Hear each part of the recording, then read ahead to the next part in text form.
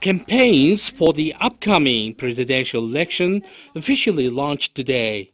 Candidates for the presidential elections are current Parliament Speaker Mr M.Enkhbold, representing Mongolian People's Party, former Member of Parliament Mr Kh.Battulga, representing Democratic Party, and former Member of Parliament Mr Square, representing Mongolian People's Revolutionary Party.